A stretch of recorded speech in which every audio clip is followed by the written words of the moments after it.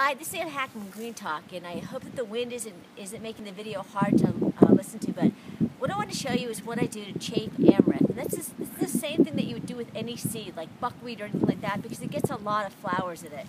So take a look at, this is amaranth. And all that pink stuff in there that you see, a lot of that is flowers. So it's really windy out, and it's a great day it's called chafing. You can do the same thing with a blow dryer, a fan, but I prefer to do it outside. It's just easier because, as you can see from me, I have it all over me, and it'll get all over your house. So let me show you what you do. So you just take a handful, and you face which way the wind is, and see how all the chaff is going as I slowly throw it back into the barrel. You do this until I'm getting the photographer full of amaranth. See how you just, I'm facing the, you know, I don't think there's any magic to it, but see how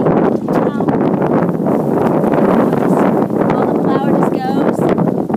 And see what you have in here. See all the dark seed? This particular brand of amaranth produces a lot of dark seed. A lot of amaranth that you see is tan. Mine is black. So I know that I've gotten a lot of it, because see how it's all black? There's a lot more flowers to go. So I'm going to keep doing this until I get most of it gone. So let me know in the comments below, do you chafe your